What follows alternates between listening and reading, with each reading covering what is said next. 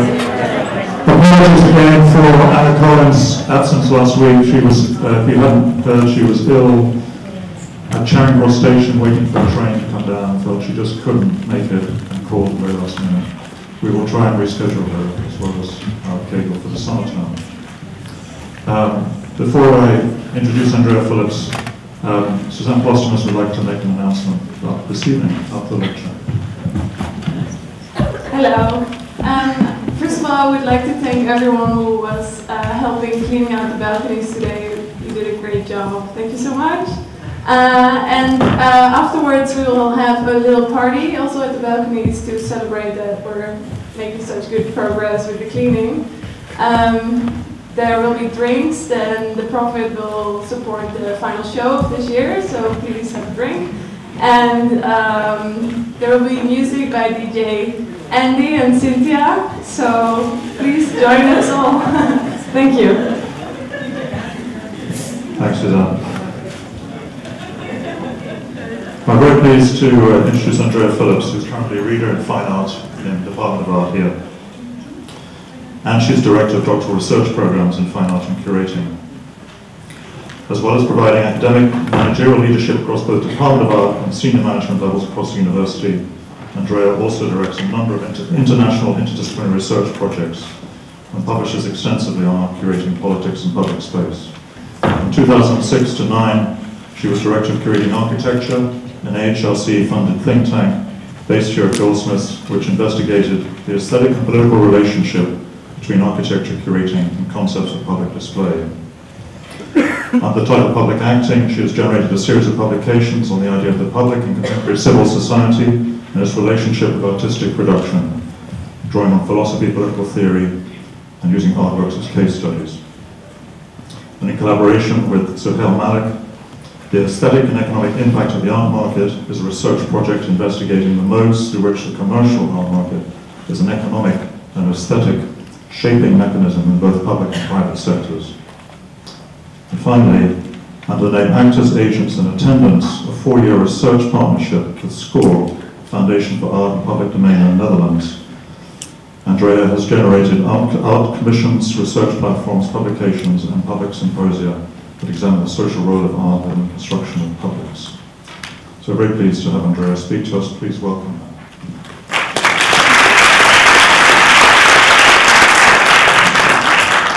Thank you very much. It's great to be here and part of this programme. I kind of know a few of you a bit, but not many of you, and I'm sorry I haven't got to know you more this year or in the previous years. I think I know a few of you part-timers that have been here for a bit longer. I'm going to talk tonight about the public, as you would have heard from the kind of short biographical information that Mark read out. I've been thinking about the construction of the public through and in art, contemporary art and recent art, for a number of years. And I'm going to talk about some of the problems with the term the public tonight.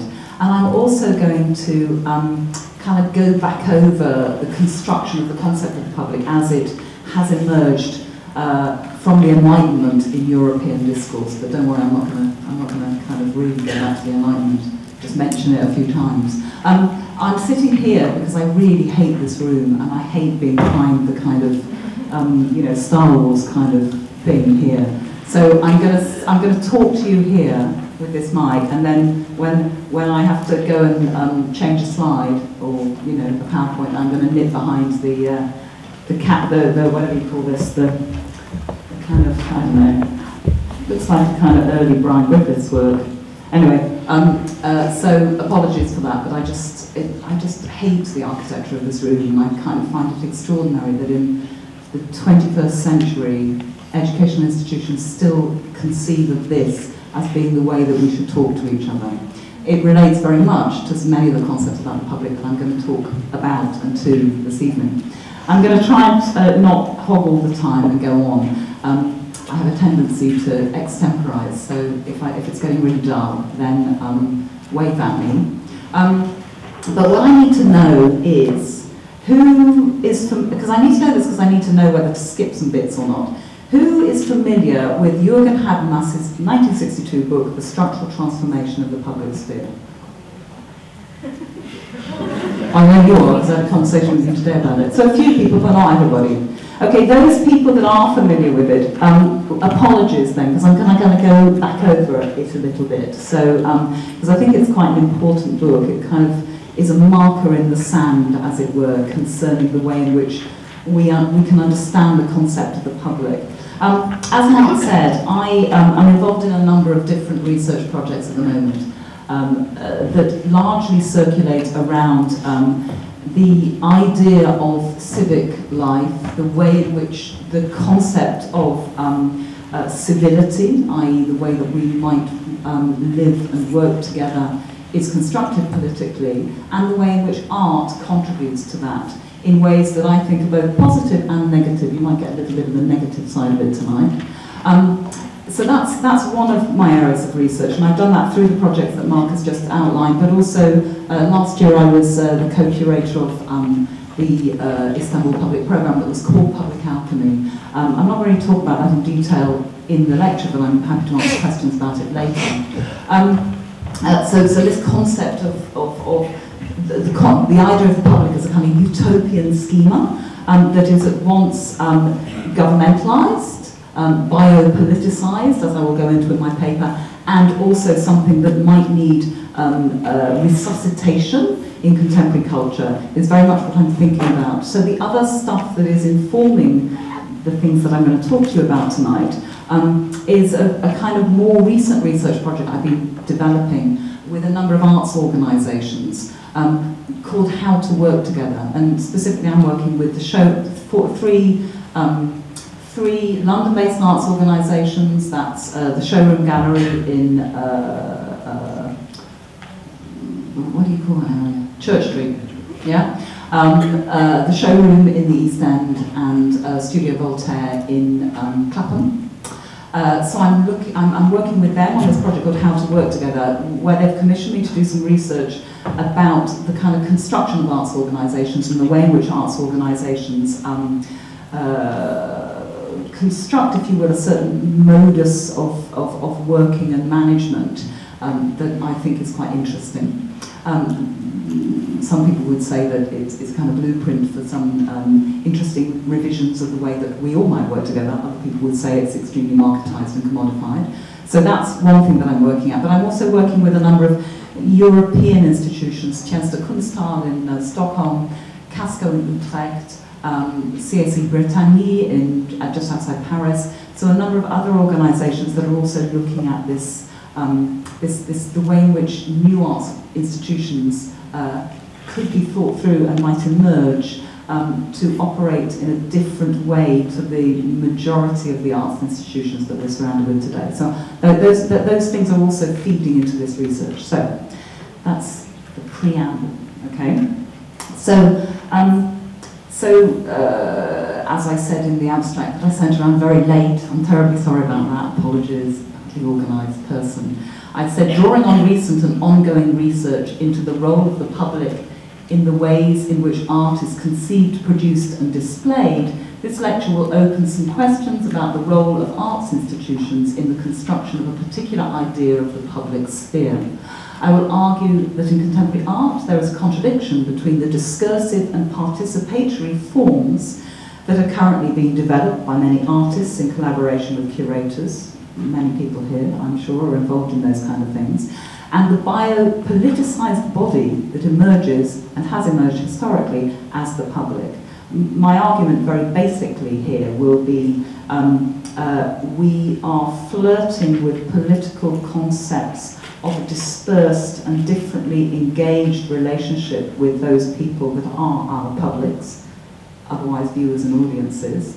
But in that flirtation, we uphold and maintain the very schema that that produces a kind of passive and silent public. So that's the kind of punchline I've given away already. Okay, so on the one hand, we could say that that the public is semio-capitalized, and there I'm using the concept of semio-capitalism, which has been developed through Deleuze and Guattari by Biffo Berardi. So the idea that our bodies, our way of working incorporates a version of capitalism that is affective and immaterially productive. Therefore, the boundaries between the public and the private are fractured and kind of dissembled through this conceptualization.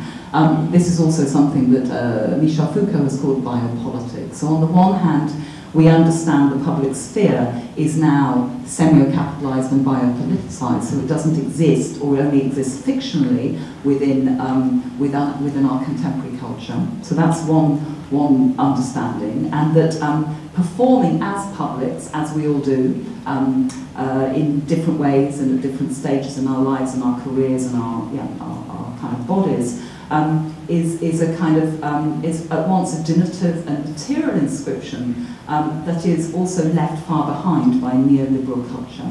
Okay, so that's the kind of the problem, if you could call it that. I mean, unless you're a neoliberal, in which case that's great. Okay, and so thus the rejection of the public as a manipulative political construction in favour of other non-capitalised forms of being together.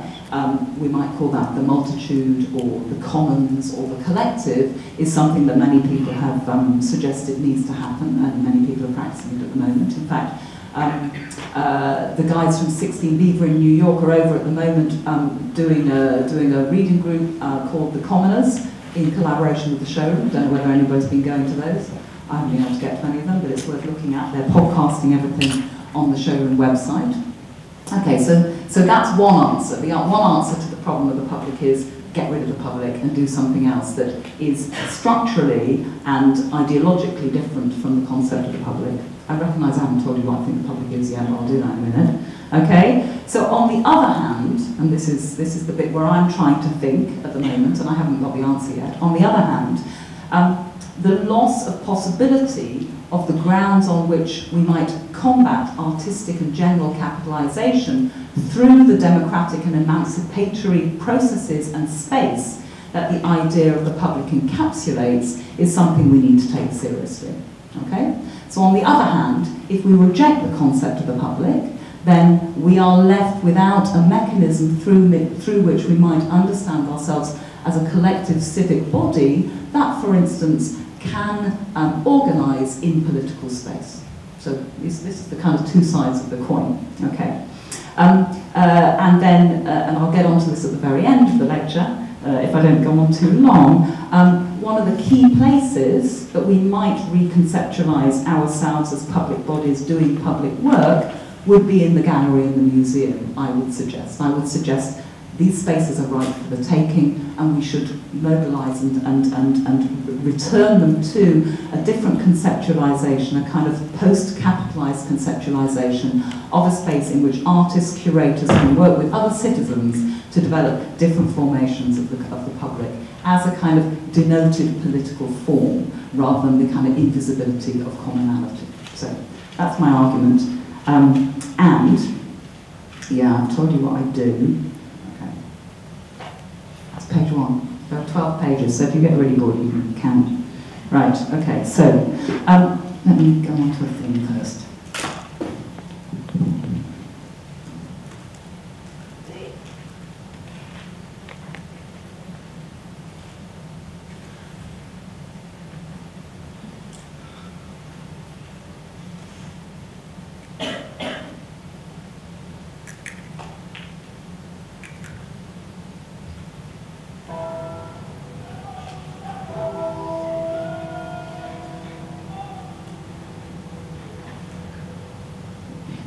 Can I talk over this and you can hear me? Yeah. Otherwise I'll have to turn it down a bit. I think I might have to turn it down, I think it's a bit louder. I'll turn it down a bit, not totally. Oh, just okay. Some of you might recognise this. Okay.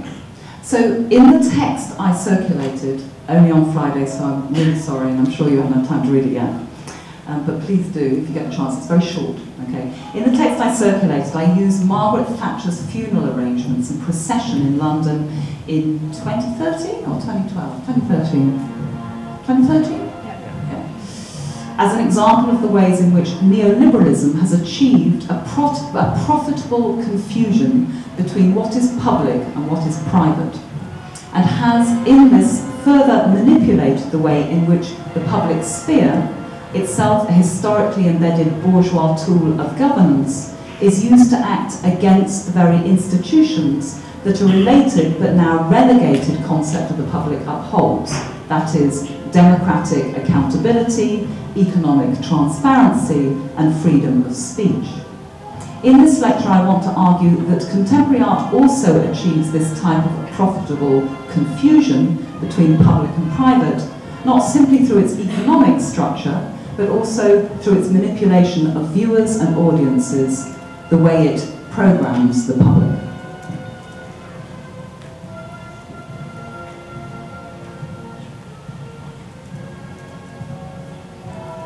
So here's the funeral cortege, funded to the tune of £10 million by the public purse, and it's the funeral of a private person, and it's moving through space that we normally consider public, well that's it, but of course is almost entirely, if one looks at the funeral, let's not play again, no. If one looks at the map of where the funeral went, is almost entirely private, in terms of the ownership of the kind of streetscapes and pavements and space. Right. Okay.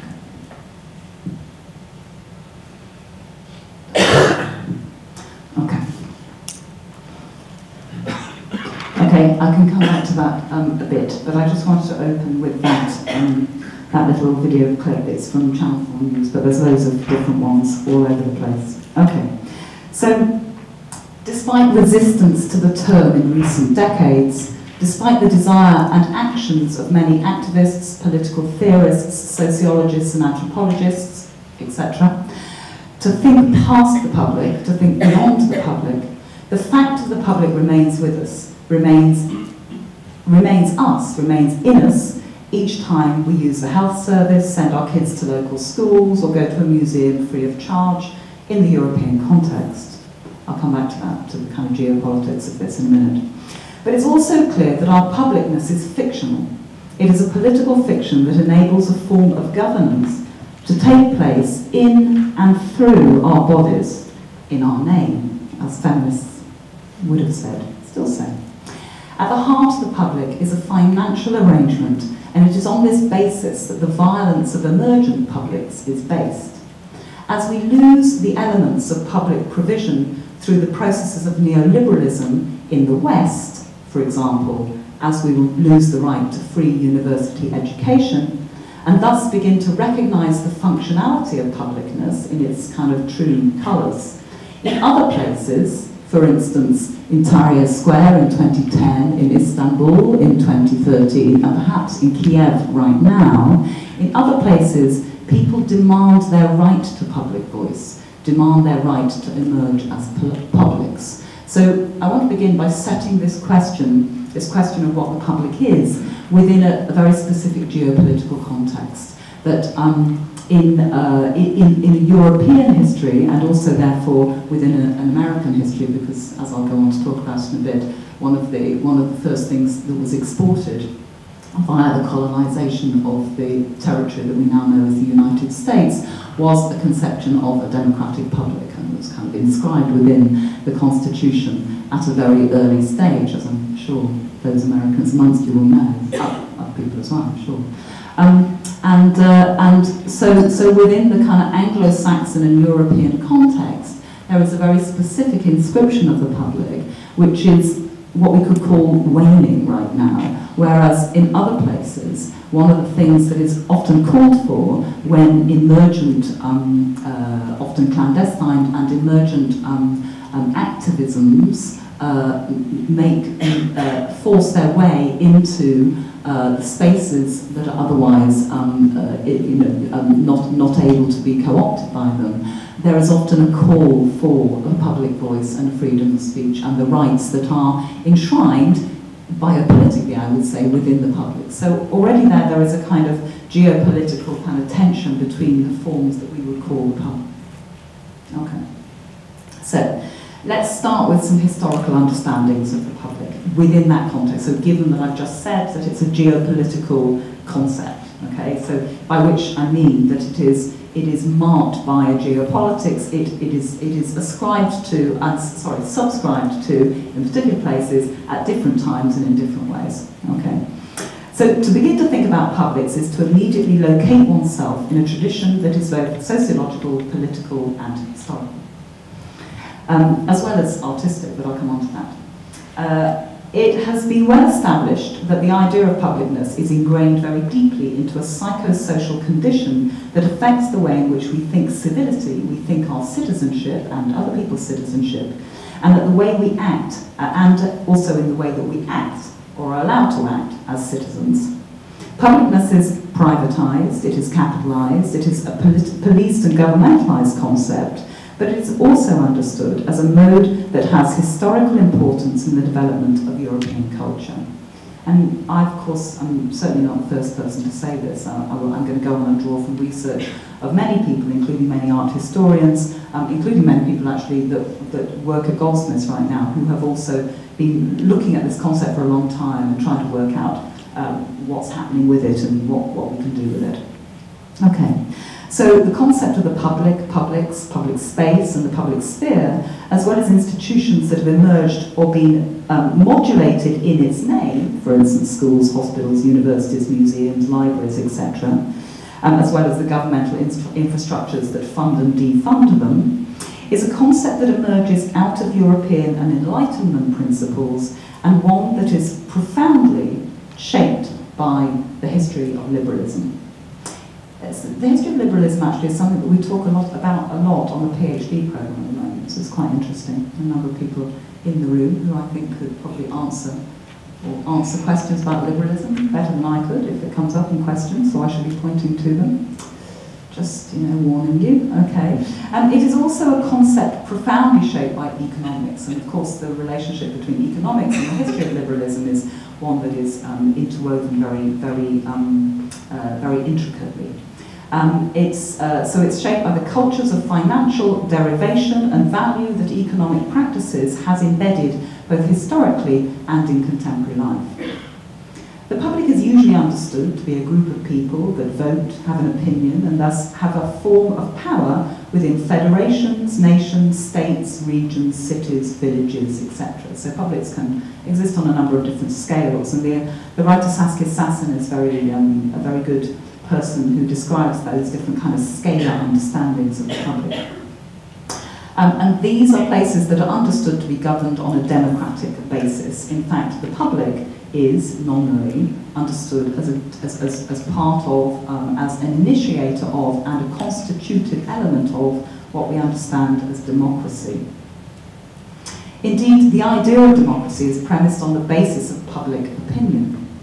And it is alongside the idea of democracy that the public emerges in the post-feudal landscapes of Europe, and is, i.e. the moment of the development of liberalism, and is exported to the US as a founding conceit, as I just said.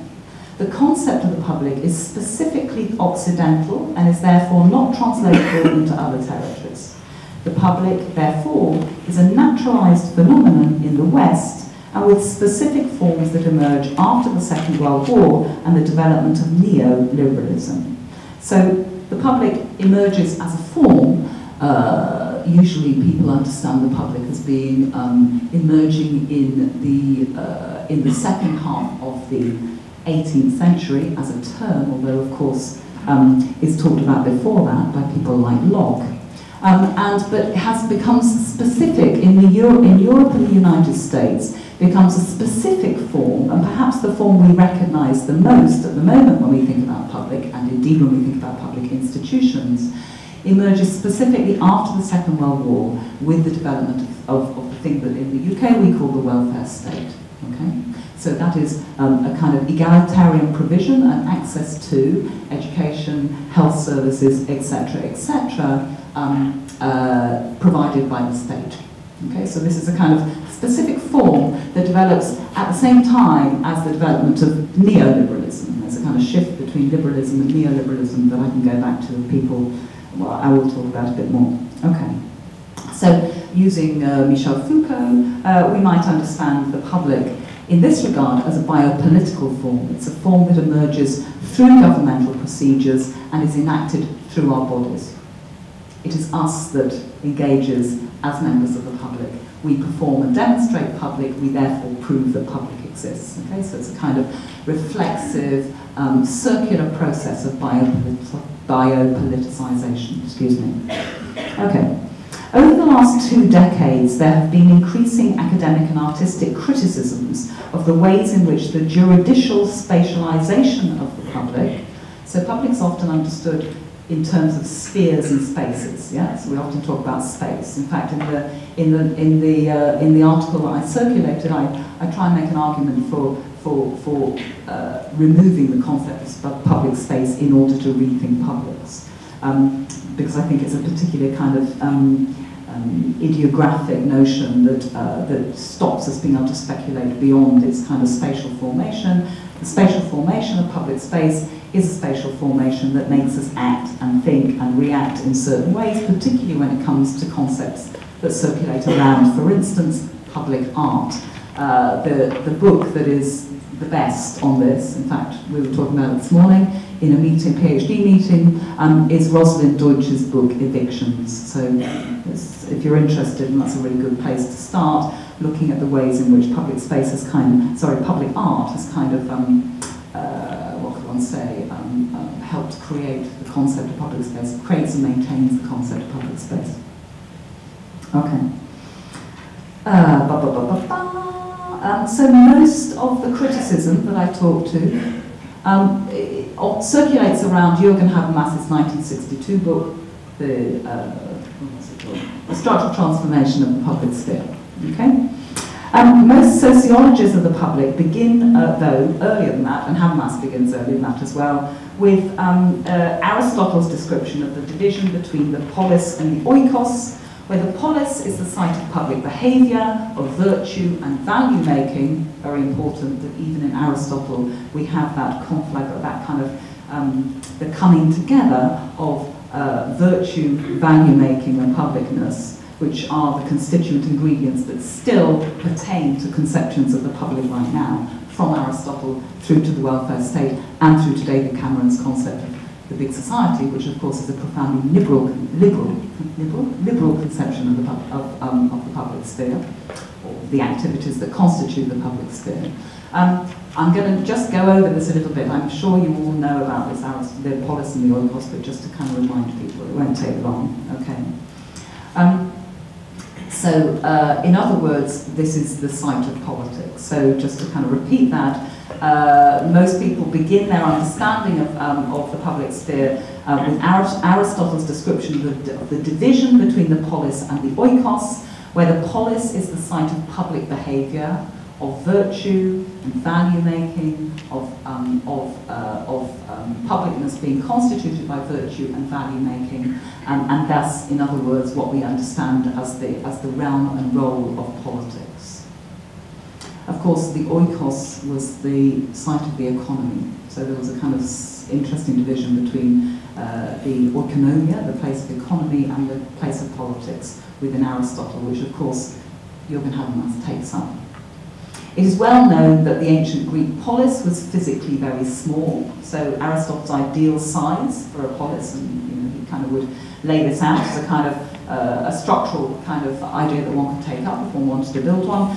Aristotle's ideal size was a location that you could call across, okay? The ideal size of a polis would be a place that you could call across, that you could, that you could shout across and somebody would hear you. So, very small, in other words, in kind of contemporary understandings of public spaces.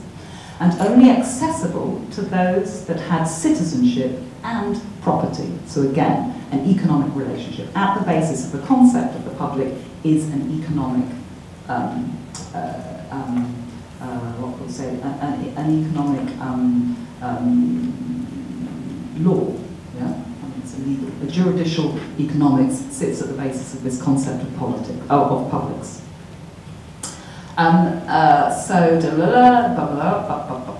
Right, so only accessible to those that have citizenship and property, no women in the polis, as is well known, no slaves, no barbarians, so nobody from outside of the city walls. No people that didn't speak the language, etc., etc. So profoundly anti-cosmopolitan in contemporary terms.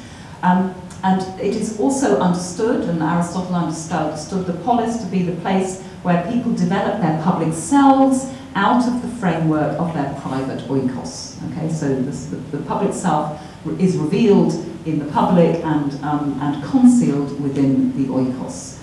Somebody else who's another book that is brilliant on this, a fantastic and very readable history, is The Fall of Public Man by Richard Sennett, which sets all this out very well indeed, and is a fascinating and very entertaining book to read. Remnants of this structure of publicity are still very apparent today in dominant political structures, most clearly the relationship between public and private power, public presentation, and moral virtue. Okay?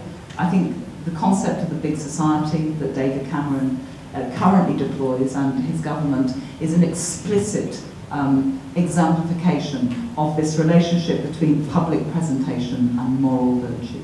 And of course, economic mobilization.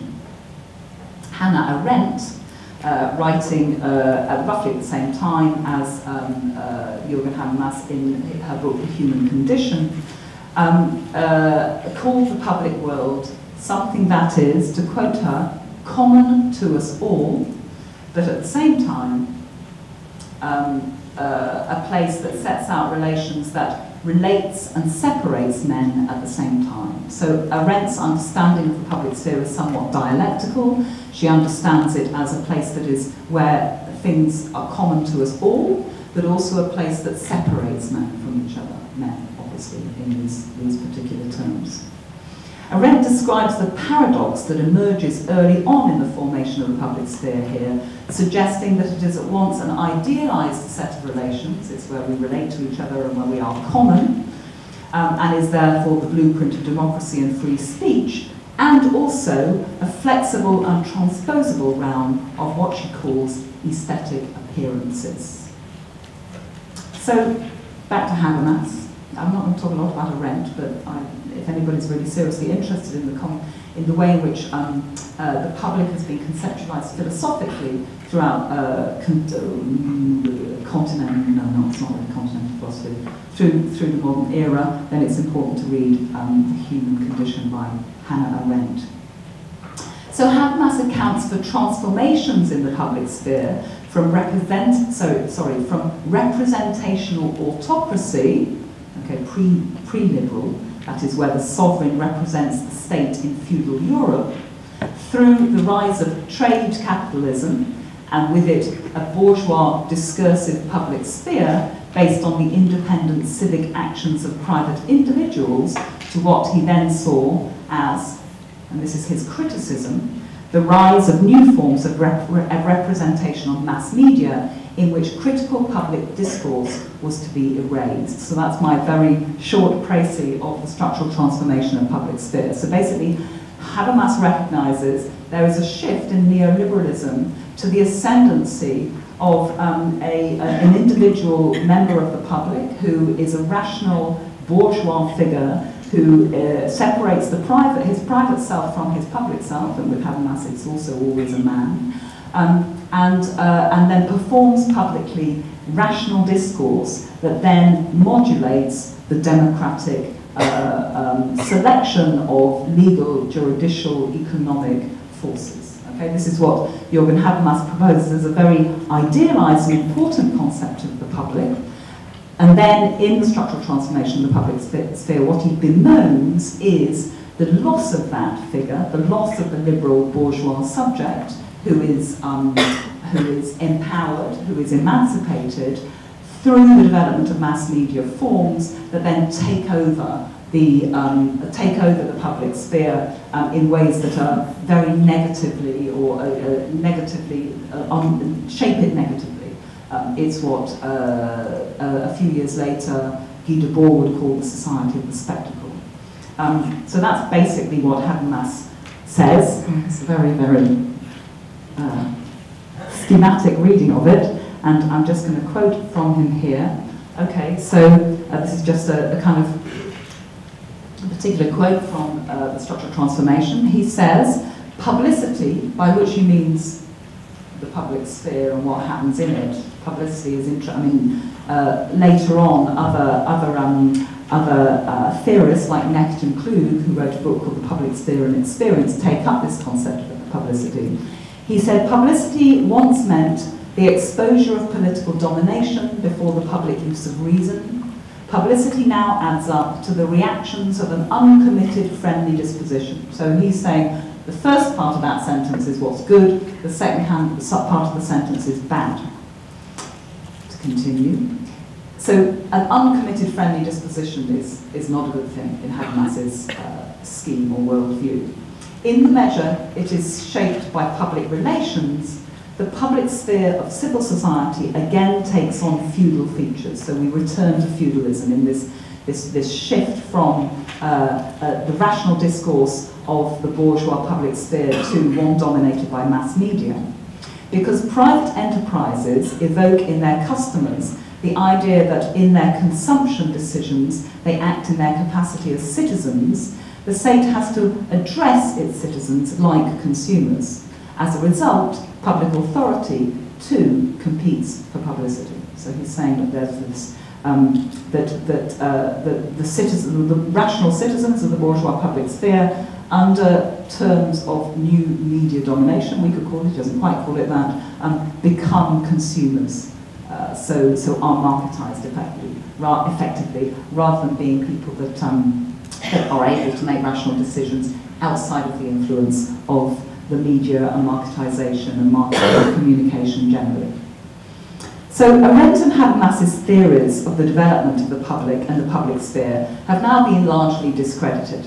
Habermas's suspicion of the media has been decried in particular, as well as the fact that his conception of the public sphere as distinctly bourgeois is no longer a legible or is an ambivalently legible characteristic nowadays, although of course one could also suggest that the public sphere is entirely bourgeois still.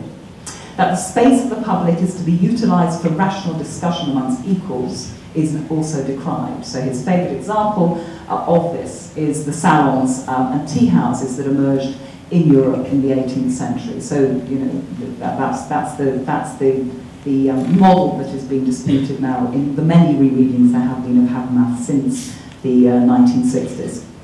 This is a non-cosmopolitan idea of the public sphere that Habermas propounds, wherein antagonism is smoothed over and the economics of production are left behind.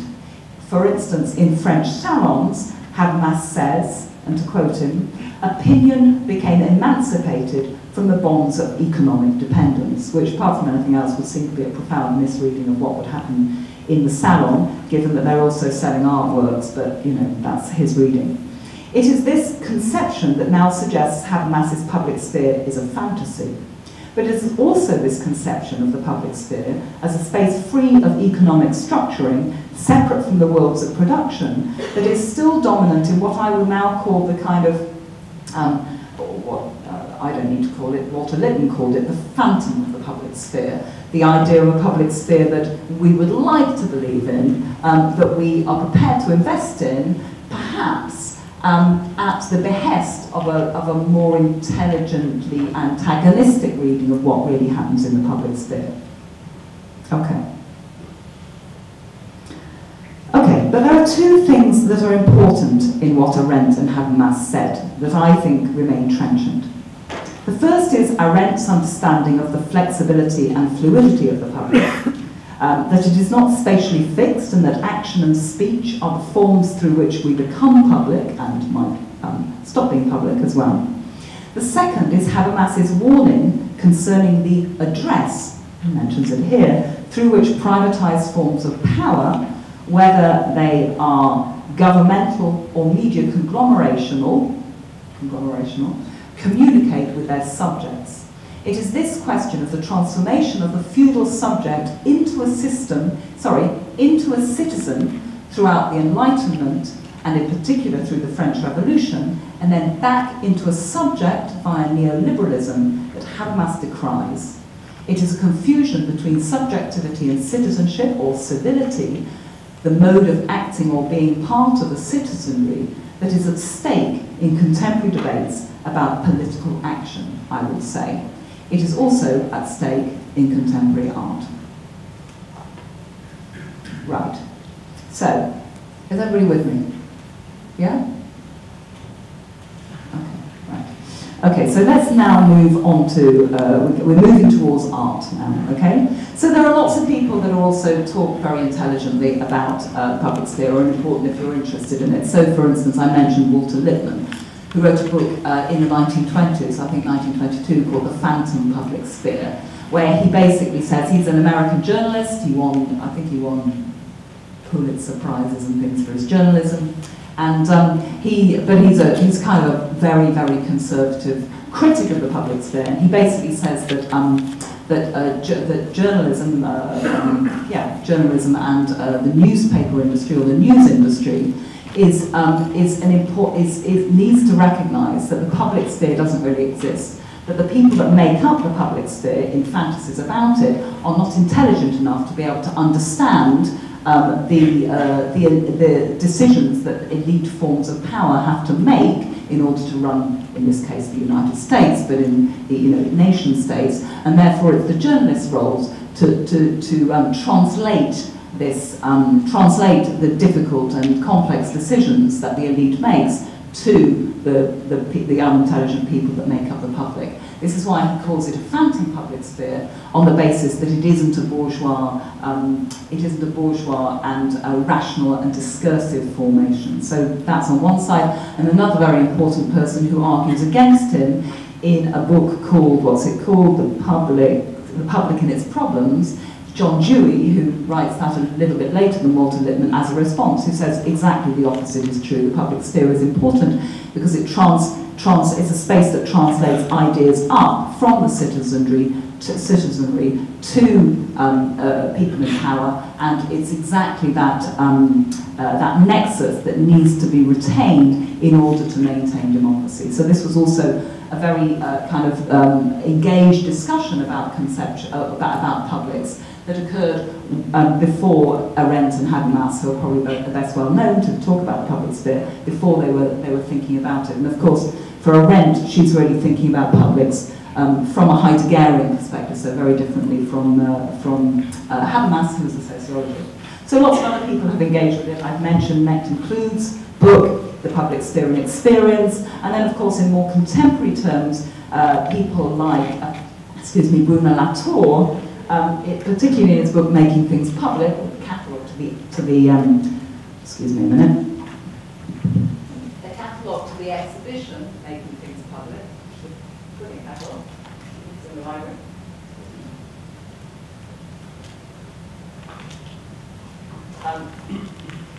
Are also worth looking at. Latour in particular suggests that the public is founded through the Roman term res publica on a gathering of objects, animate and inanimate. I'm not going to go into it here, but it's a very important conceptualization of the public that has had major ripples through the sociological establishment and connects in interesting ways to lots of contemporary speculative realist philosophy. But I'm not going to go into that now. Also underpinning all this is Henri Lefebvre's concept of the production of space, so how space is produced rather than kind of static and there to be filled. Again, very important in relationship to the conceptualization of the spaces within which publics emerge or might concur. Okay, let's go to another quote. Here I'm quoting a colleague and one of your teachers, Simon Sheikh, who's written brilliantly about the development of the public sphere and its relationship to contemporary art. And here he says this: we must understand public spaces not only in the public-private divide, but also in relation to spaces of production. So again, this is a kind of Lefebvrean take on public space, That is, how public spaces emerge through production as ideological constructions and through economic development. So, I agree with that. Right, okay. But it will be misleading to suggest that neoliberal models of public privatisation have completely eroded the imaginative construction of utopian public spheres organised as its antithesis. I've mentioned them before: collective, equal, communal, heterogeneous.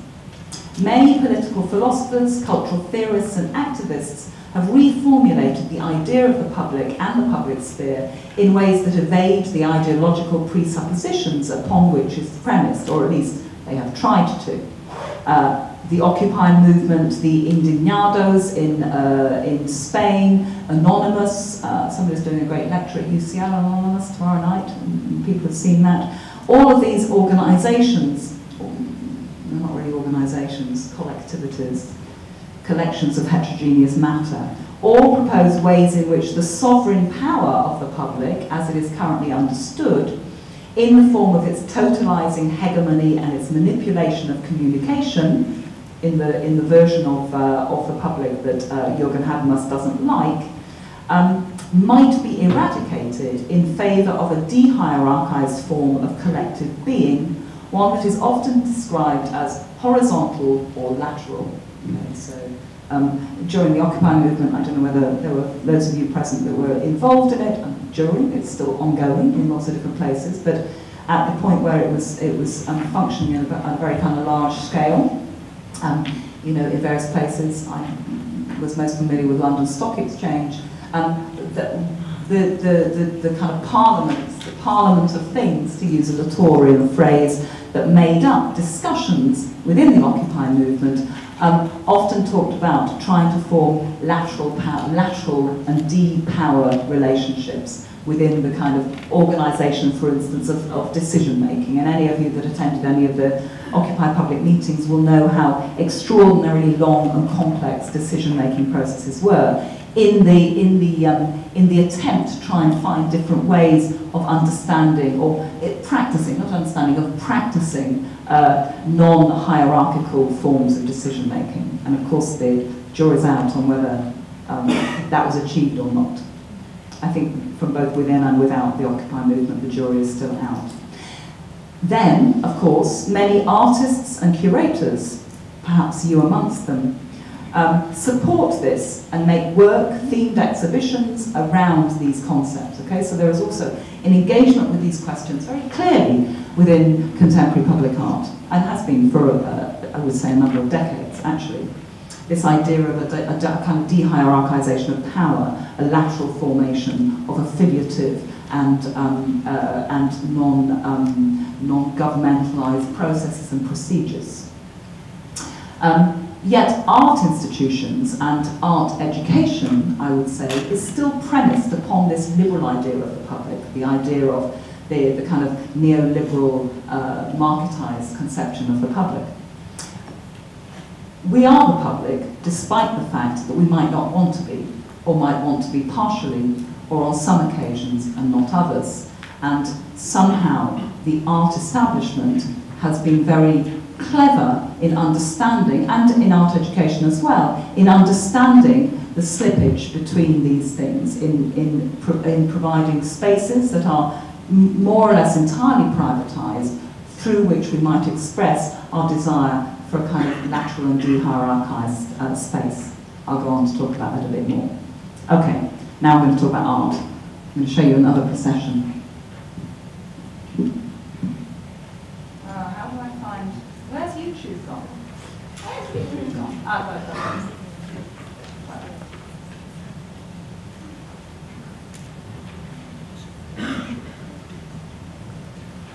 okay, here's another procession. I don't want you to think that I'm saying that this is exactly the same as Margaret Thatcher's funeral, but I think you should think about the relationship between them.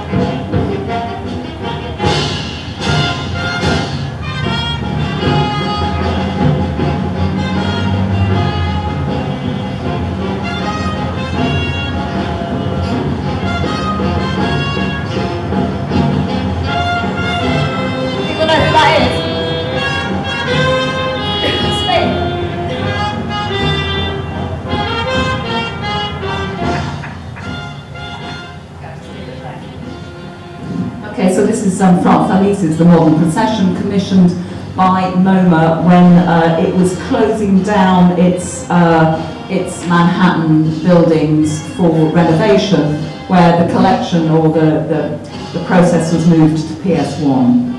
So he organises a a procession. Okay, I'll just leave it running. Is it distracting, leaving it running and talking? Okay, thank you. Right, so, actually I can't because I want to do another quote.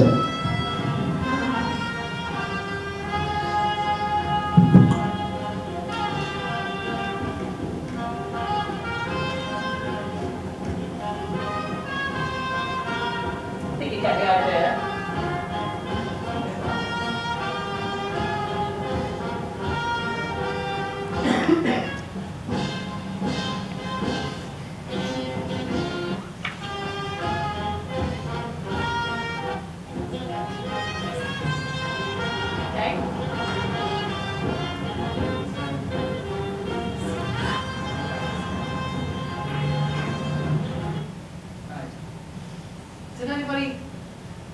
Was anybody part of it? Did anybody witness it?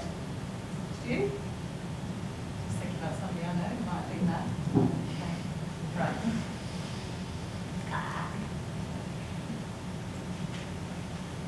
Okay, I'm going to leave that hanging in the air, the kind of question about the relationship between a procession organised by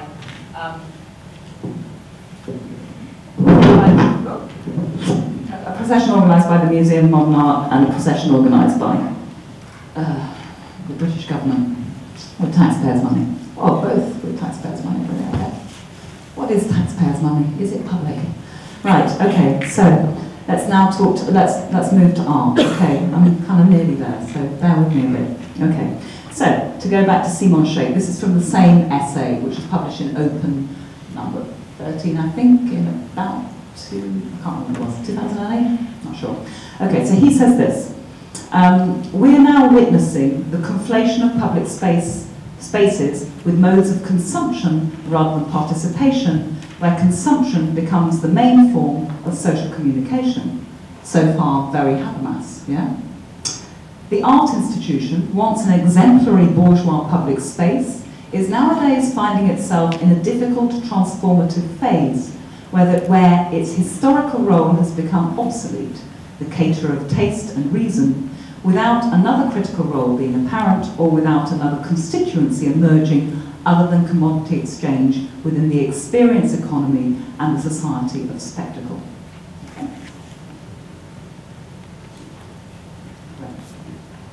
Okay, so now I'm going to go through 4 ways in which I think the contemporary art and the conceptualizer, in which artists, curators and art institutions utilise the concept of the public and are utilised by the concept of the public for privatised ends, okay?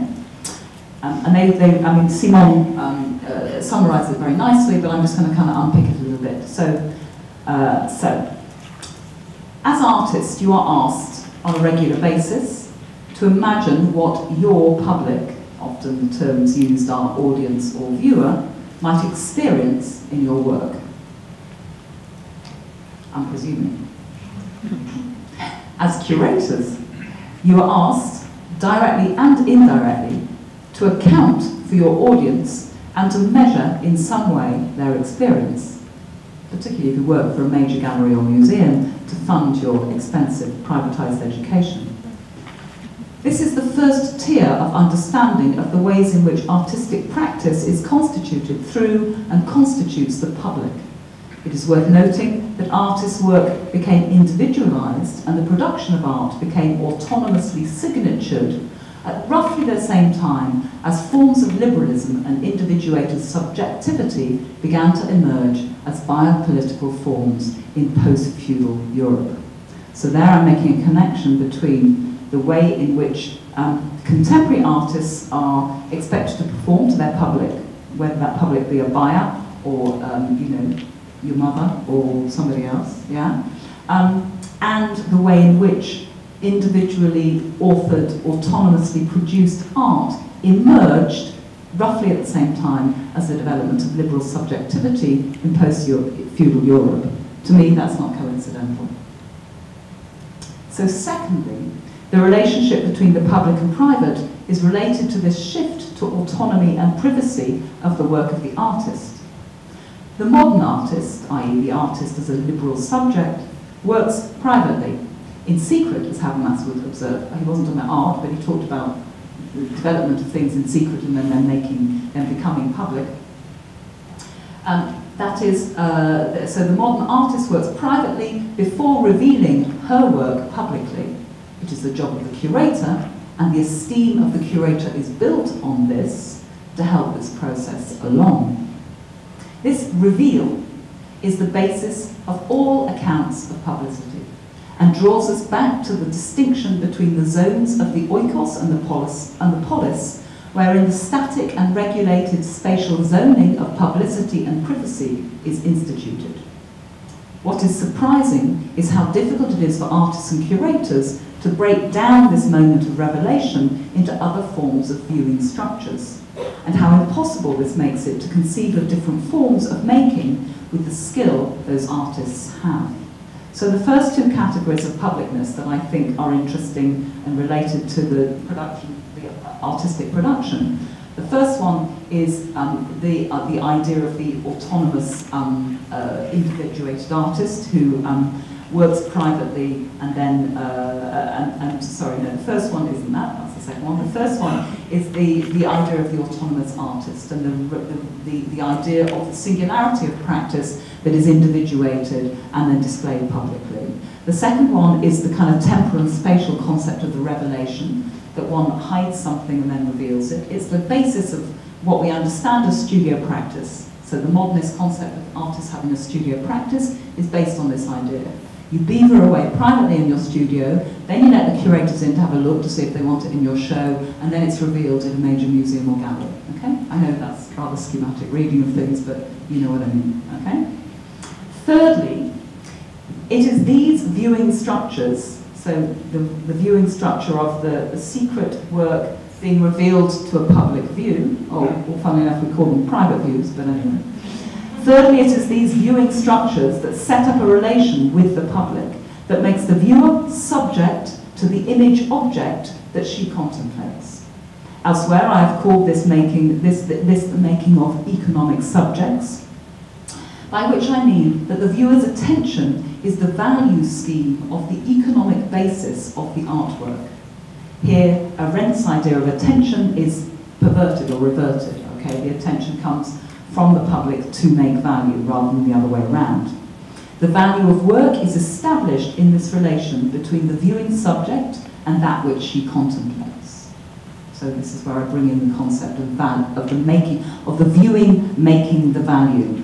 And value is a term that is privatized in this construction. Value is individualized, value is owned by the public, by the particular and individuated understanding of the bourgeois subject who contemplates the work. So privatized and therefore economized conceptions of viewing make up this relationship between what we understand as the public in art and the private artist who makes the public reveal. And then fourthly, and perhaps most evidently, as Shaker said, it is the art institution that makes publics. It does this forcefully through all sorts of spatial and experiential mechanisms. Art institutions are now majoritively corporately funded and exist within a fluid network of public and private patronage initiatives that has high media profile, but is out of bounds both culturally and financially to most people. This is one of the achievements of processes of neoliberalism, as its mechanisms have continued to be adopted and perfected by governments over the past 30 years. Key to this transformation are a number of procedures that have been embraced by the arts. The adoption of the market economy as the basis for cultural transaction, the instantiation of competition and meritocracy as methods which delineate what gets shown and where it gets shown. You get there through merit, through your natural resources, okay? You can't learn to be a good artist. You've either got it or you haven't. Yeah? Somewhere in you, some kind of core individuated cell of specialness that you have. It is enhanced by your expensive education, of course. Okay, right. And then thirdly, the naturalization of private patronage and its taste-shaping capacity. So the cultural industries, arts specifically, but the cultural industries generally all support these understandings. So the relationship between private patronage and public display, the idea of competition and meritocracy at the core of production, and the adoption of a market economy as a naturalized basis for the way in which production occurs. Apart from the most evident ways in which public galleries and museums are expected to count their publics, so we all know that. We all know that. I mean, I've got a number of friends at the moment that are writing their national portfolio, NPO, National Portfolio Organisation applications for the next round of Arts Council funding. And they all need to say very clearly how many audience they've had over the past 3 years, how it's better than the last one, and how, that there are so many kids and so many black people, whatever, in that audience figure. Yeah? We all know that this is a kind of obscure and kind of slightly skewed way in which the neoliberal economy demands these statistics and doesn't give a shit about them, effectively. Okay?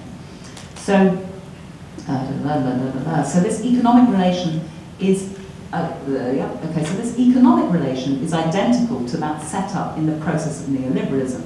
The free act of looking on the part of the public performs the conditions of the neoliberal subject. The neoliberal subject is one that exists within what Foucault calls, and I'm quoting him now, from The Birth of Biopolitics, to quote him, the overall exercise of political power modelled on the principles of a market economy. So that's what Foucault calls neoliberalism, the overall exercise of political power based on the principles of a market economy. So the viewer of an artwork in a museum or gallery enshrines in her action the part the public plays in the otherwise marketized economic infrastructure of the institution. In our looking at artworks, and your making of them, in my looking at them, in my looking at artworks in the institution, I uphold the critical role of the public in the continued development of a neoliberal culture that otherwise cares for nothing but profit. Our bodies produce the subjective affirmation of art's market economy based on our biopolitical publicness. So these histories of the shaping of publics and spaces allotted to them reveal a culturally embedded idea of spatial civic organisation that is both highly visible at an urban scale, at a cultural scale, gets the headlines, and is woven into the psychic apparatus of all of our subjectivities. The very civic public privatisation that I've just described is designed to erode, amongst other things, confidence in alternatives to neoliberal civic organisation and our capacity to imagine and sustain the development of other types of civic organisation, other concepts of community, other forms of financial and cultural exchange. Okay, so the last part of this paper is called Reforming and / Replacing the Public. So many artistic and curatorial projects, exhibitions, and I'm on page 9, so we haven't got very far to go. Sorry. Time.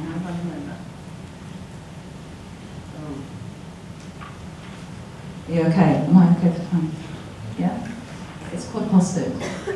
Time's fine, the temperature not very. The temperature. Too hot or too cold? Cold. Too cold. Oh, it feels warm here. I'm just all moving around. I don't know what I can do about that. Keep going.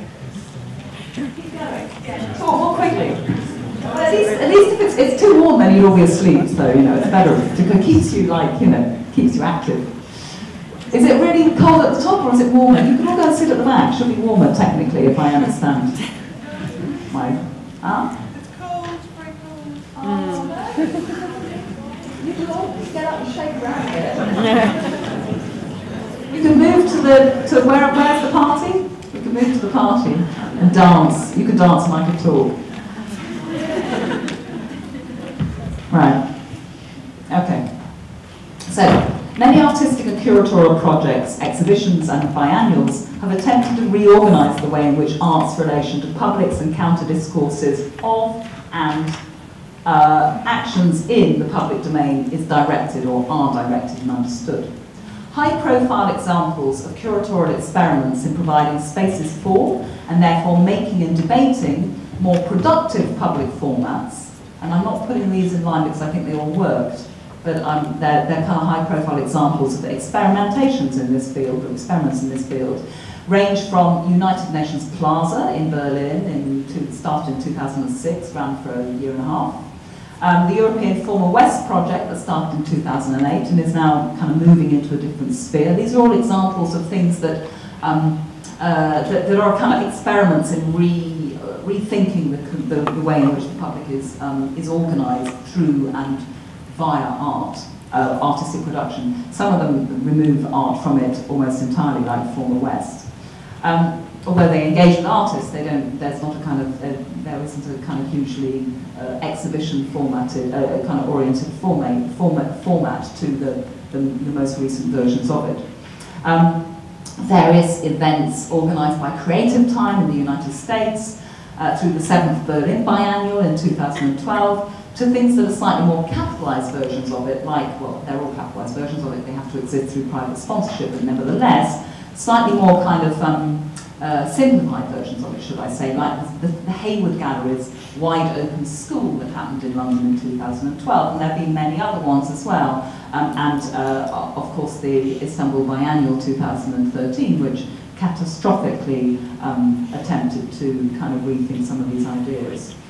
Here, there is often to be found a commitment to discussion, participation, however temporary, and involvement in the idea of interdisciplinary methods of social recalibration, so rethinking the ways in which the sociality is performed through spaces that are adopted and forced by the art, or forced into being, should I say. At various distances from artistic production itself, as I said, though rarely, and this is, I think, the important point for me, in these instances, is there any participation in decision-making or institutional shaping on the long term that exists?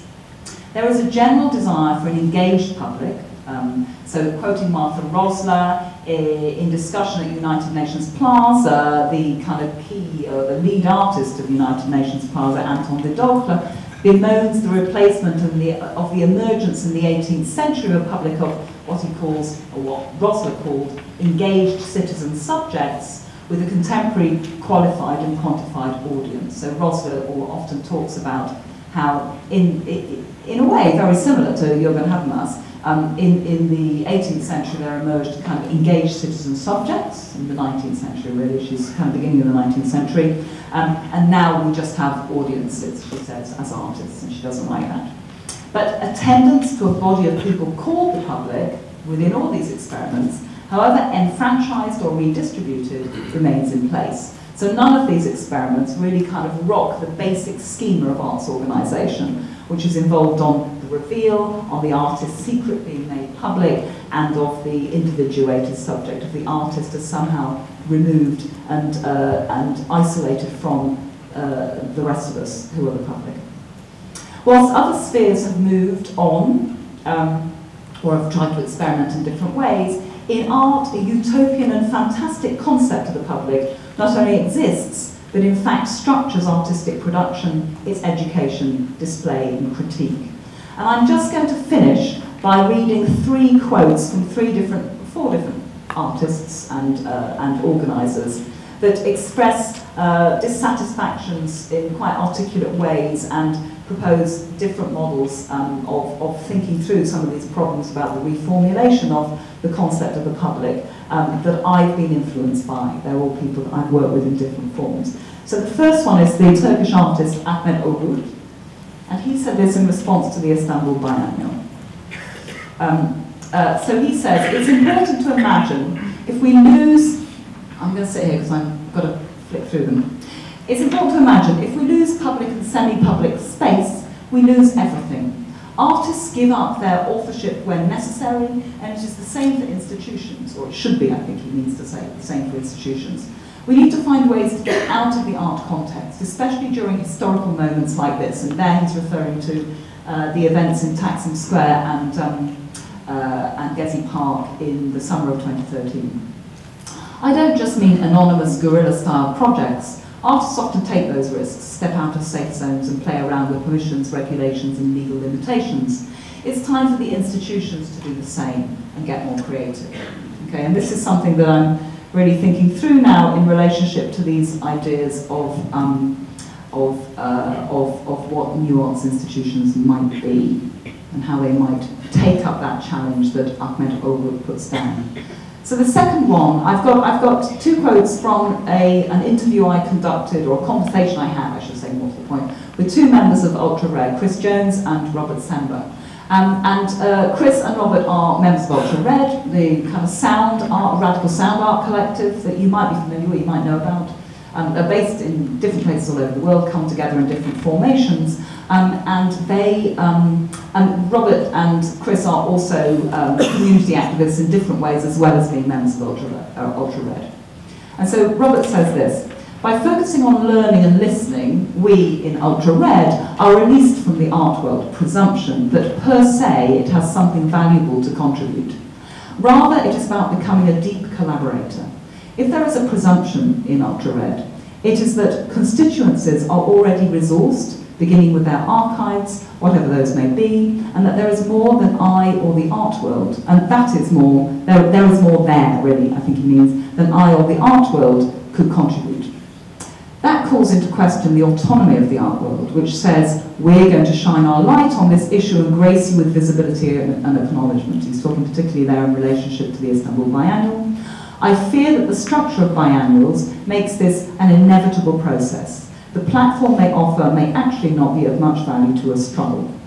And there, I think he, in the same way, he's talked to me a lot about arts institutions in the same way, and I think that there again is a kind of profound question and challenge to arts institutions to reformulate the way in which they understand publics. Not, as Robert says, as people that suddenly get their light shone on them, like categories of people through participatory projects, etc., but as people that already have a lot already there that maybe artists don't have. Okay, and then Chris Jones, and I've got two quotes from Chris.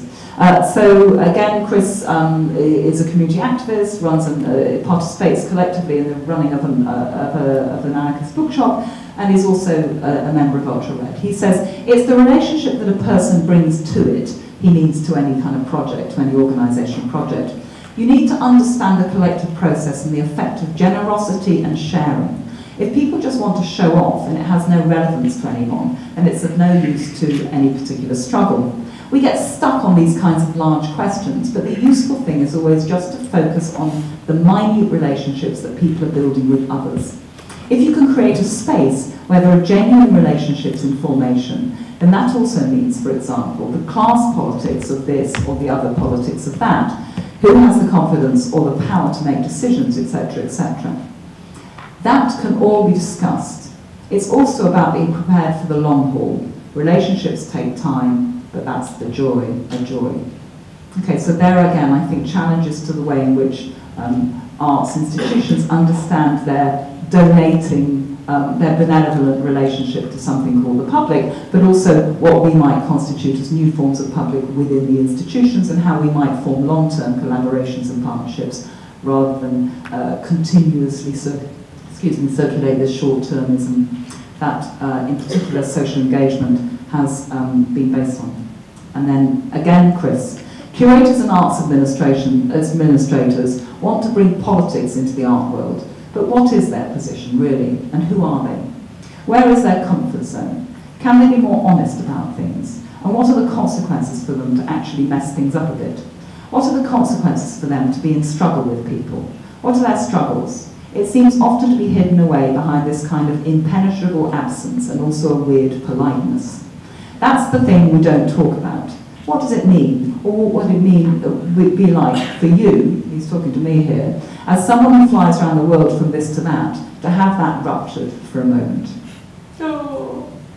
Right, and then the last one, the last quote is from Alice Craich and Andrea Siegman, who work individually and collaboratively, curate and make artwork, and have a long-term engagement with questions of capitalism and do long research projects. And they say this, and their position is slightly different, I think, from Ahmed and Ultra Reds, who are engaged in these kind of struggle-based projects, as Ultra Red used the term very, very much. Alice and Andreas work with institutions and in collaboration with institutions. Probably most recently, they did a project with the Bergen Assembly about capitalism, but they work in collaboration, and they use institutional form. They're interested in it. They engage with display, and they make beautiful and extraordinarily complex installations. So in a way, they're not kind of, if Ultra Red are kind of trying to move away from the institution, Alice and Andreas aren't. And they say, like many others, we are concerned with establishing coherences between political activism, political theory, and political art. Many times, though, that seems to us like a space that only exists in our own heads, or as though there were a one-way street in political information and debates that we can only take into the field of art and show. It's this, I just want to leave it on this conundrum in a way, because I think that this is the conundrum or the contradiction that I try to start with, that we're currently in the art world, which is based on the concept of public showing. So many artists, many brilliant artists, many fantastically intelligent and radically theorized curators get stuck at this point in the same way that Alice and Andreas do. What we need to do is find ways to run public institutions and utilize public institutions so we don't get stuck at the point where engaging politically through art forms becomes something that is disappointing to us and the people we want to collaborate with politically, instead of engaging in a much deeper and stronger way. I'm going to leave it there. Thank you very much.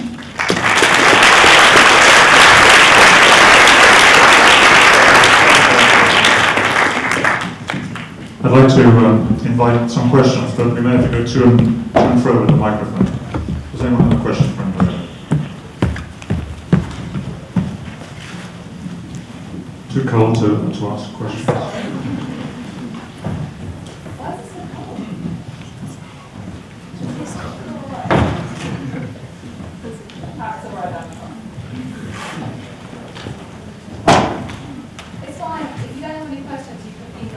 Okay, I'll ask a question. Mike. I didn't want to.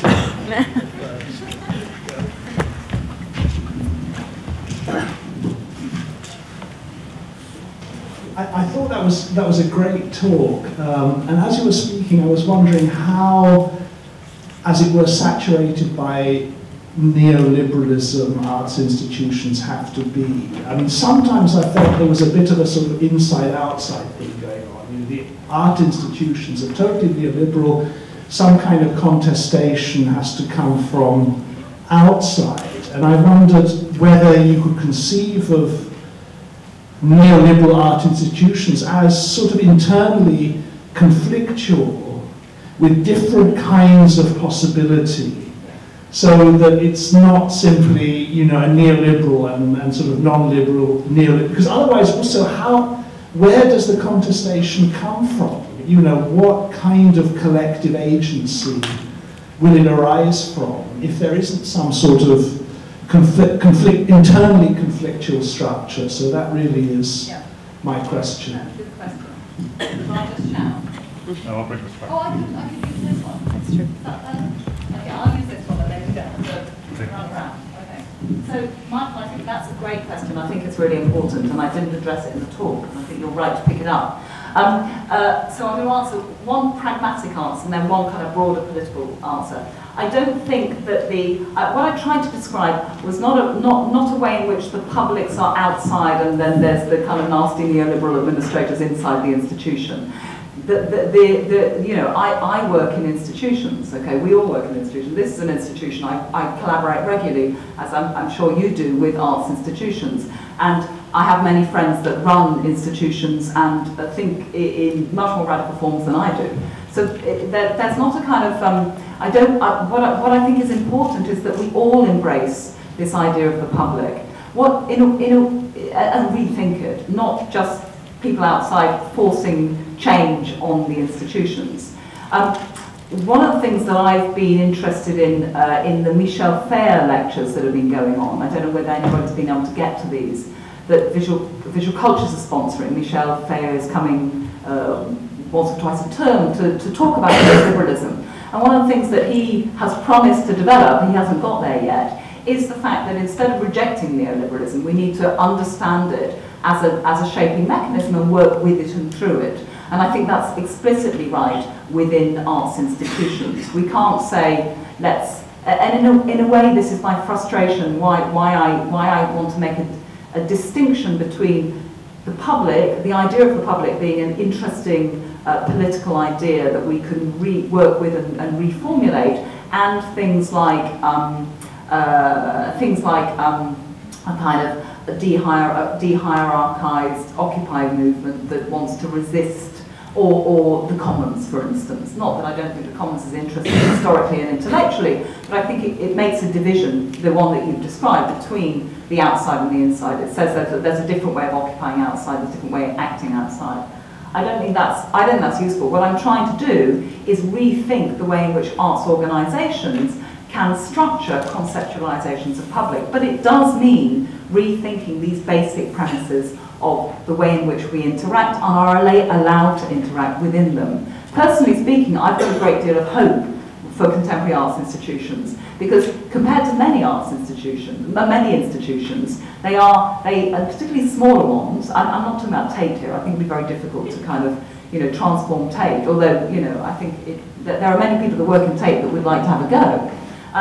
But I think that smaller arts organisations, medium-scale arts organisations, have a looseness about their capacities, and particularly their statuses, their charitable statuses, their relationship with their trustees and their boards, where these kinds of experiments can happen. So I think at a pragmatic level, the medium-scale institution is not somewhere where we should kind of throw eggs at from the outside. It is something that we should engage with very clearly internally.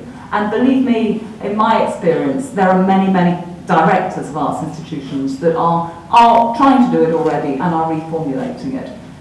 The important thing, and the thing that I wanted to stress in this lecture, was that it's even in some of the most radical kind of restructuring experiments, because of time frames and because of spatial arrangements, those things are often limited and re-enfranchise a concept, an idea of the public, both semantically and also practically.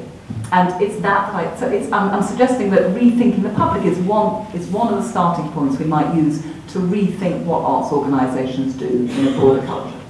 But I don't think we should reject them at all, no. But can I just follow that up? What is it then in the neoliberal analysis that allows that? I mean, in a sense, there must be some sort of antagonistic aspect within neoliberalism that makes this internal contestation possible. I guess I'm worried about the sort of hint of totalization sometimes in the neoliberal analysis. Maybe I'm thinking of a sort of Laclau move, internal antagonism, locating the antagonism, which actually allows people to contest from inside. But I don't think there is. I think that I think that within arts institutions specifically, that space of antagonism is usually aestheticized or programmed in a way. So it's not allowed to exist. I think one of my main, very simple observations is that actually it's the content in arts institutions that often provides the antagonism and the antagonistic, self-reflexive moment. Yeah, it's the kind of thing that you and I are often asked to contribute to as academics and public intellectuals. However, I'm more interested in a much more mundane set of procedures which will be to think about how that antagonism might work structurally in the institution, rather than. So I think there's an issue between content and structure that I'm interested. I'm interested in moving towards structure, which is why Habermas is actually quite an interesting tool and a useful tool, because he understands that the public sphere is something that is structurally transformative, rather than about content. Yeah. Sorry, long answer.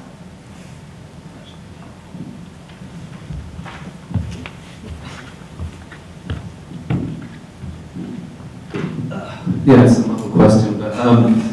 But, last week our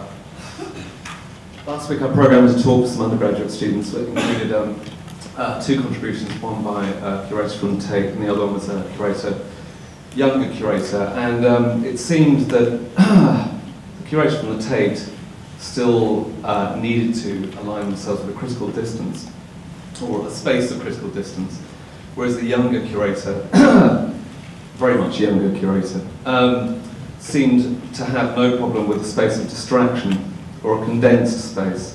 And it still seems that there's something in what you're saying that still requires or aligns itself or has a desire for this kind of critical distancing, whereas someone under 35 might say, what's the issue? Why not completely embrace this space of kind of distraction? Yeah. What might be seemingly a non-critical space that that Habermas really worries about, and Benjamin worries about, kind of has an anxiety about. Yeah. Okay, well, two quick answers. The first one is that I think that what you call the critical distance is part of the mechanism that produces publics.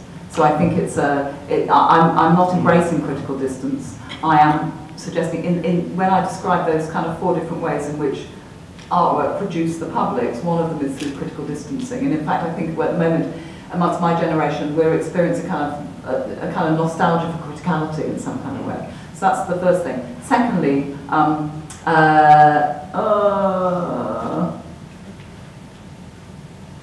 can you repeat the question? Okay, no, I understood the first aspect in terms of semitization or cognitive capital. So I understand the critique, but you're also inferring towards the end of Michel Ferrer somehow kind of embrace it, go with it, a kind of accelerationism. So no, I don't think I am doing that. I mean, I'm suggesting that Michel Ferrer is one source where he hasn't actually kind of exposed this idea yet, so we've yet to see exactly what he means by it. But it's something that's around, and you're right. The accelerationists also propose this. No, I think we need to resist neoliberalism. It's simple. Okay. Because otherwise we lose everything. It's something that I've talked a lot with Mark Fisher about, actually, and we've just done a podcast on it, which is how the space is to imagine alternative ways, again on a very pragmatic basis. So to go back to Michael's question of how we might run arts organisations, we lose the capacity to imagine what that might be. So, for instance, what would it be to rearrange the financial mechanisms of Tate so everybody is paid equally? I mean, just these are the things I'm thinking about at the moment. I mean, I don't think Tate could do it. I mean, it could do it, obviously. But those are the kind of things that's what I mean by structural transformation. That would require complete structural transformation down to a root level. So, I mean, in a simple way, why does that begin at an art institution? Oh.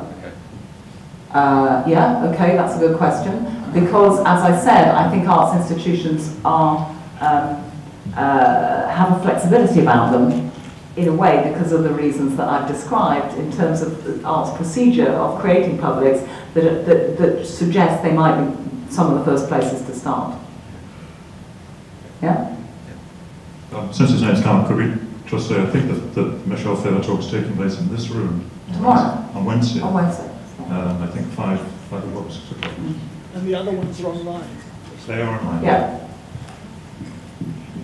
A couple of times in your last talk that I enjoyed very much about property and housing and citizenship, you sort of ended your talk with again a sort of a kind of hope for perhaps a kind of administrative restructure, which I agree with. I just wonder if it's worth maybe talking about kind of smaller unions, like for instance the IWW, who are very kind of proactive in structural sabotage and actual kind of mechanisms within institutions to kind of reorganise energies to the detriment of administration in quite sort of practical ways, to slow down bureaucratic tasks, for instance. I mean, maybe it would be an answer for, you know, people, for the kind of management in Space Gallery, for instance, who have just had all their funding redirected into sort of entrepreneurial residencies instead of the, what were very useful residencies, permacultures.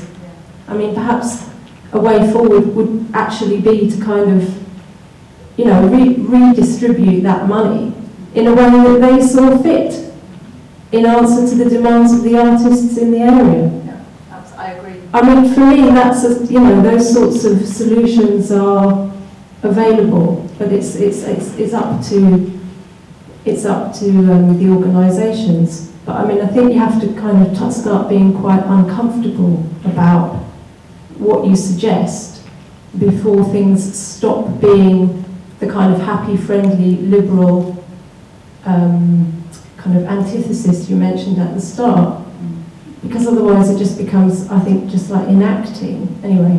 Yeah. But would you agree with those sorts of activities? I think that one of the most important things that's happened over the past couple of years is the way in which the Precarious Workers Brigade has put pressure on arts institutions to pay their interns. And it did it very simply through a kind of, an activist strategy, which was to name and shame them. And institutions I work with have started paying their interns. So I think there's things like that, absolutely. But I think the structure, I'm working on a big project at the moment about arts organisation, and I think that the structure at the level of the level of administration needs to be thought of in really complex ways. So I agree that sometimes activist strategies work, but in a way they're not the solution. They would conform to, I think, what Michael was suggesting, were a kind of outside-inside thing.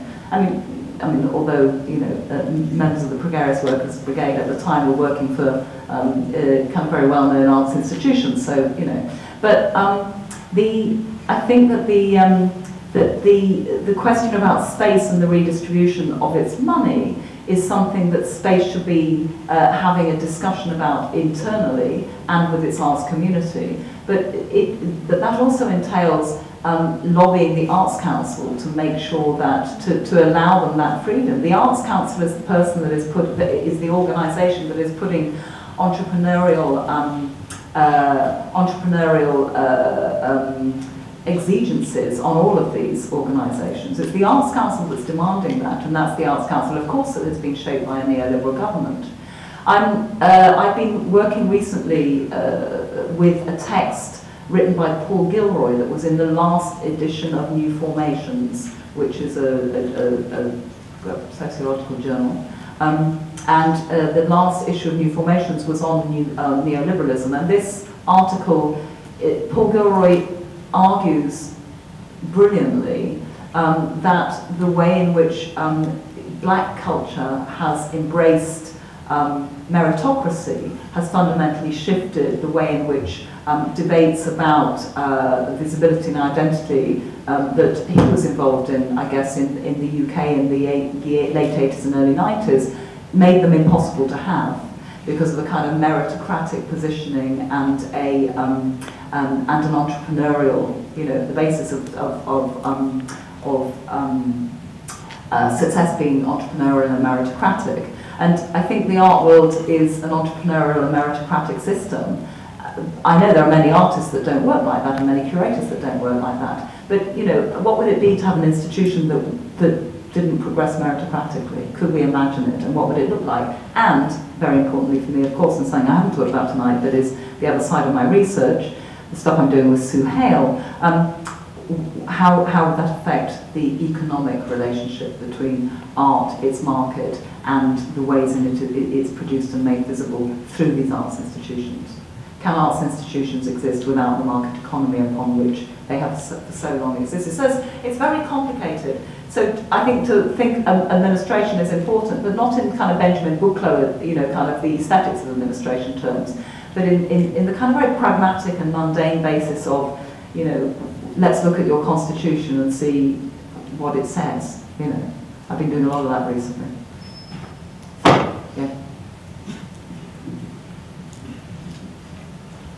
Sorry, was that someone in the middle here?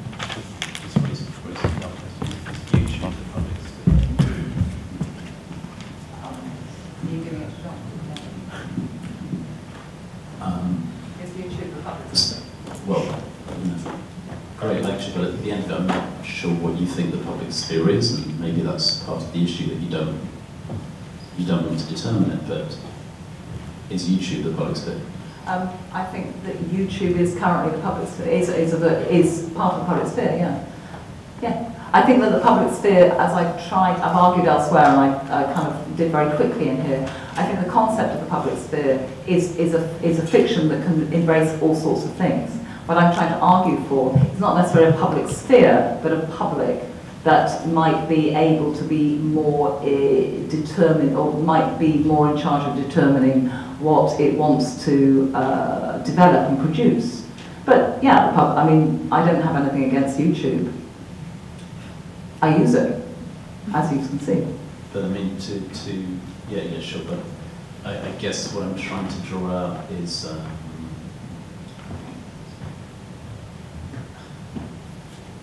what's the question? So you end up with a kind of framing of this in terms of art institutions, which we obviously that's crucial. We understand that. But that's, of course, to frame it in terms of entities that imply forms of citizenship, public funding, governmental framings of the public, as you mentioned in detail. But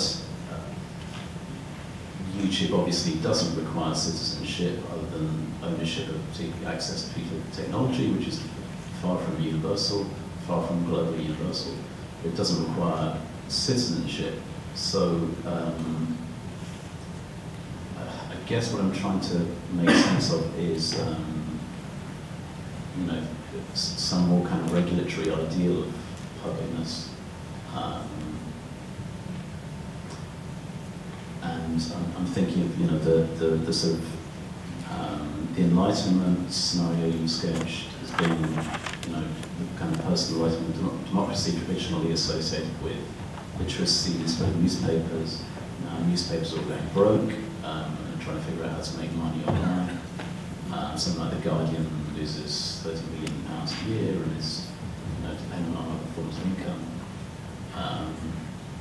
And so on and so on and so on. So those forms of publicness are obviously massively being eroded, that's what you've talked about. But I was thinking about something like technological forms of well, okay, so one response being something like a kind of cultural version of Puritans going off to America. So one response to these forms of foreclosure being forget trying to participate in this state, we're going to go off. We can't contest this, so we're going to exit it and form our own micro-public. So, English Puritans are excluded within the state and they go off and form their own utopian micro-public.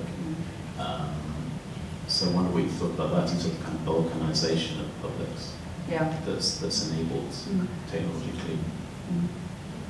Yeah, I mean, I think it's an interesting question. My response to it is very humble, which is that in a way, my interest in arts institutions is that we've got to start somewhere. And I don't agree with the idea of balkanization or the kind of Puritan thing, as you described it, although I can understand how that might be one way of doing it. And previously, for instance, I've argued, I think, as you know, for special economic zoning for arts institutions, and that is a kind of version of the Puritanism that I think you're describing.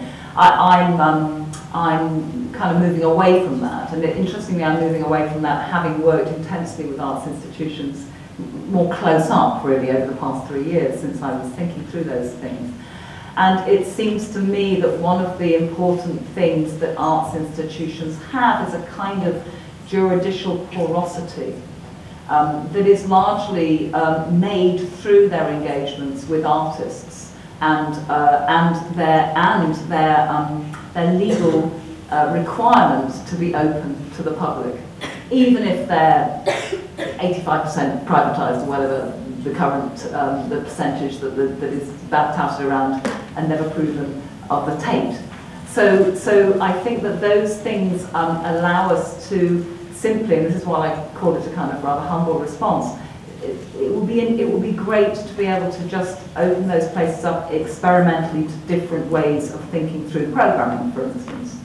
So to think through different ways in which we might talk to each other, we might open up doors to people that don't usually feel like they can come into the gallery, that we might include different types of artists, not the ones that are fetishized through the market. Okay, so I'm talking about stuff that is not rocket science. Okay, it's not. I'm just saying that actually arts institutions are places where those experiments could happen, and in that sense they could be kind of spaces of rehearsal for different ideas of the public.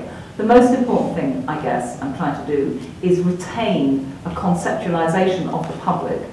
That in order to maintain it, I might need to kind of, we might need to kind of drop the idea of public space, which is what I suggest in this Margaret Thatcher's funeral thing, and drop the idea of the public sphere as a kind of constituent of it.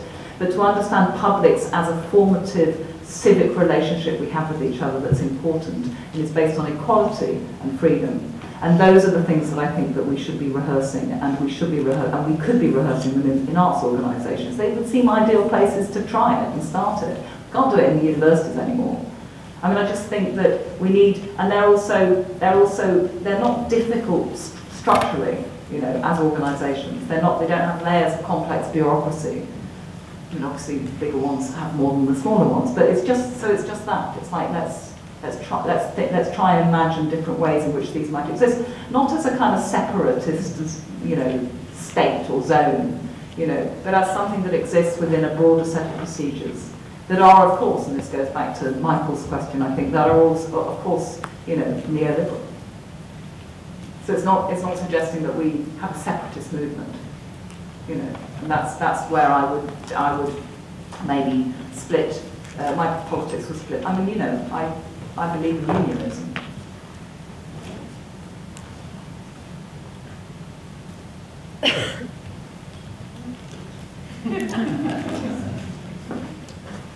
I have a quick question. I'm always concerned, much as I was fascinated by the talk, by how so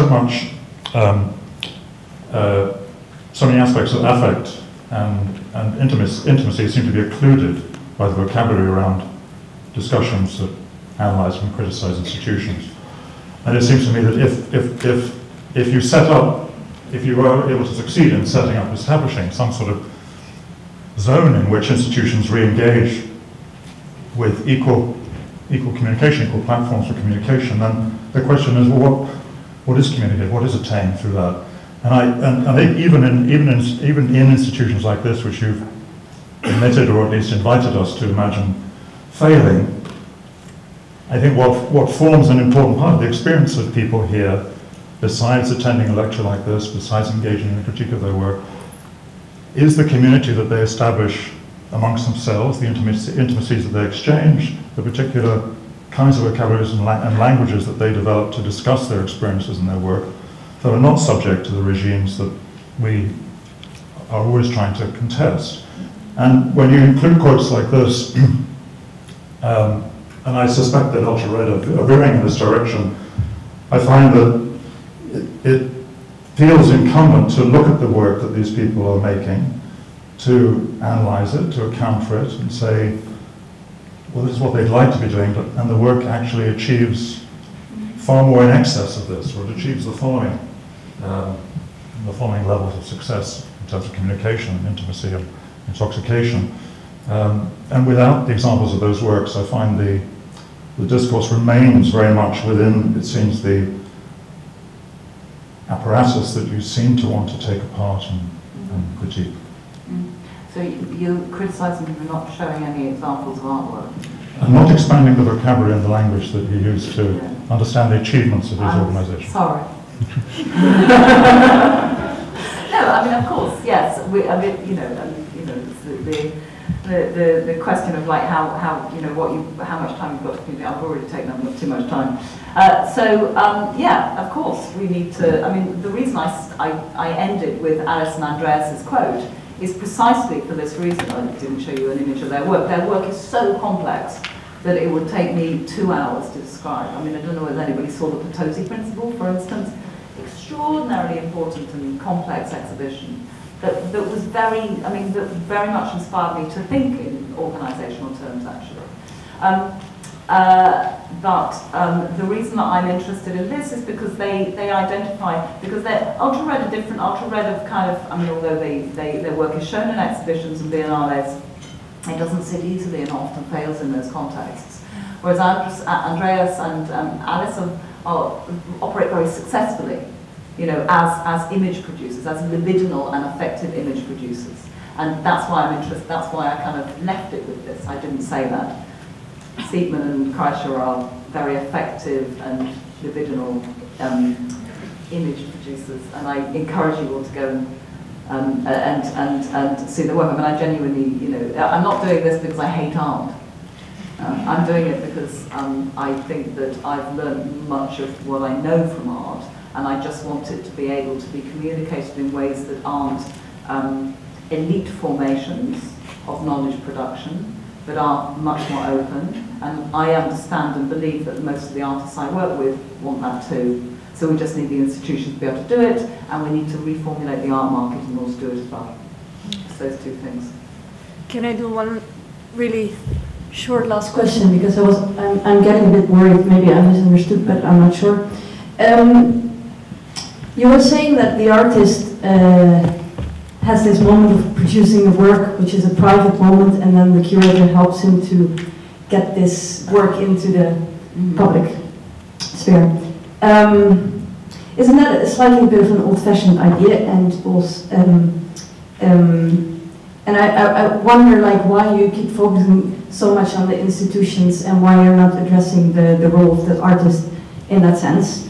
And also because we artists, we work as well in a neoliberal society, and therefore the way we relate to the public has totally changed. Yeah, I think I tried to describe that in my lecture with the 4 ways in which I suggested an artist's work. So the first question is, it seems to me there's 2 parts to that question. The first question is it not a bit old-fashioned to talk about this kind of revelation from the private to the public in the way that the artist works, yeah? Is that what I understand? Yes. Yeah? Well, I know that I'd like to think it was old-fashioned, but I don't think it is. I think that actually, whilst I know there are many artists that work collaboratively and collectively, etc., the way in which art is economized and financialized, and the way it is structured in a kind of temporal and spatial way, still requires that to happen. However, you know, I mean, I recognise there are people trying to do things differently, but however, we still go to art openings. We still have the moment where things are revealed to us. Yeah.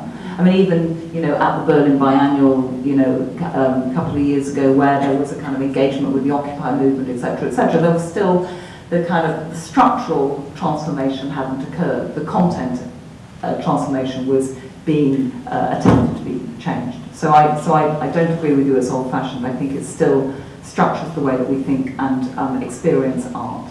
And there was a second part of your question, I can't remember what it was, sorry.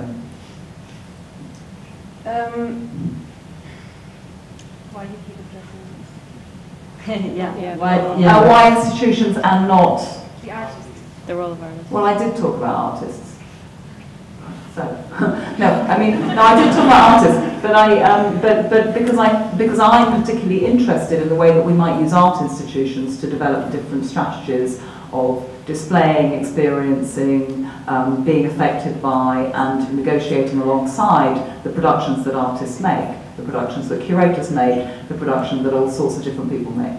So I'm interested. My particular interest is in art institutions, which is not to say that we couldn't have the same conversation about artists, but I did talk about artists. Okay. Yeah.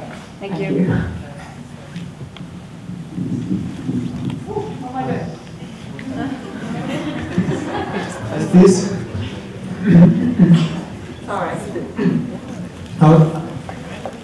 Sorry.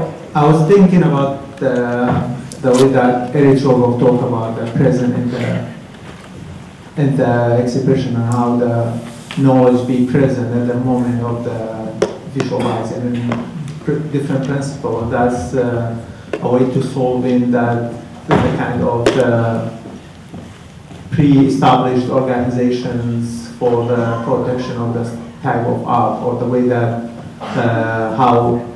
how they smuggle other principles through the principles to inside the institution that make them operate, and the way that it made the most of the things that operate in a way that it came in and it became a present for the knowledge will be a present of the time of the viewing and sharing and participating.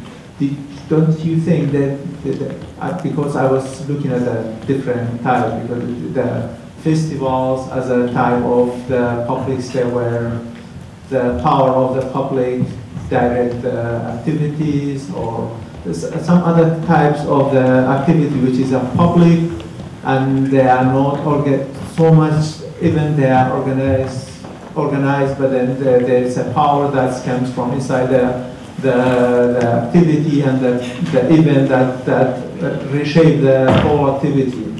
I think because I was looking at that, there was a research about performative democracy, about the performative democracy circle table in Poland, which is, because I was searching about these other formats when at the same time the organization is producing a systematic, but then they are producing the meaning at the moment that it became, it came out from the traditional way of revealing and immanent meaning, and instead of it's the meaning is itself inside the place and at that time.